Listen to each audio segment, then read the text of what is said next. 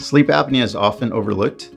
It can be very dangerous. So it increases the likelihood of strokes, the likelihood of heart attacks. So here at Sable Dental, we work with several sleep doctors in the area where they can do a sleep test for them.